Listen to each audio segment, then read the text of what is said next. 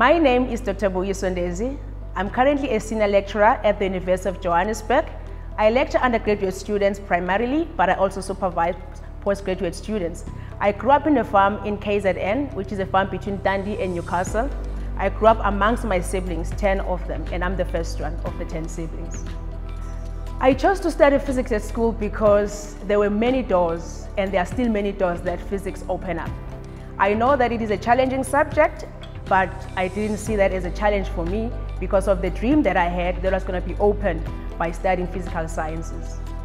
I am currently lecturing at the University of Johannesburg. As I have said, I lecture undergraduate students, but I am also a researcher in physics. The area of my research is in experimental physics of highly correlated matter. This is the research that studies the behavior of 4F electron. I know that some of us might be asking a question, what kind of material is that? So if you look at the periodic table, there are those elements that are at the bottom. And the materials that I work with have one of those elements. So we look at the behavior of those electrons under extreme conditions, may it be high applied magnetic field or low temperatures. Each time women try to pursue a career, especially going to higher levels, there are so many challenges that they face.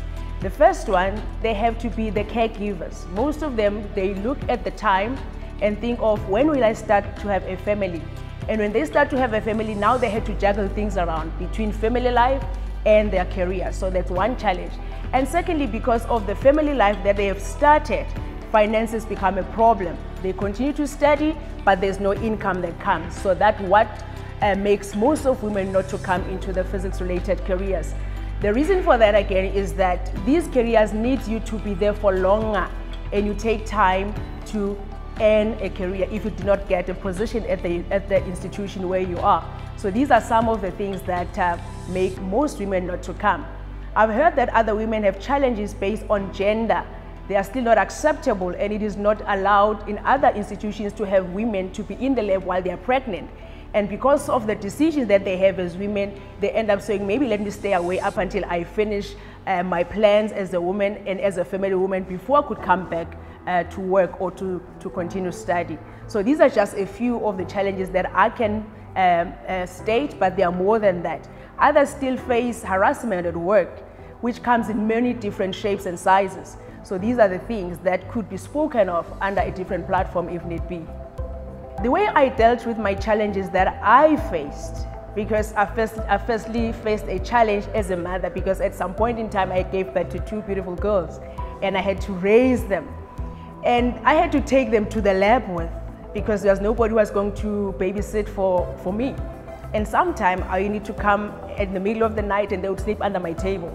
So those are the challenges that I went through. And secondly, I also faced the challenges of some of the equipment, because at the time I started my research, we had limited resources and I had to do some of the measurements overseas. And I had to leave the country, go and do those measurements so that I can finish up my research.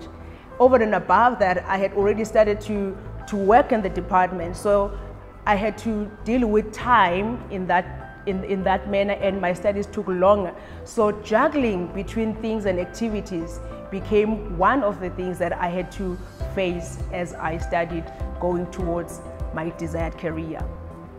For everyone who wants to be where I am or to where any other powerful woman would be, first of all, know who you are. Number 2, what do you want? And also have a plan on how are you going to deal with the challenges, because I can assure you, challenges will always be there, but you must persevere and make sure that you push through. And if you know what you want, nothing will stop you in whatever you want to achieve.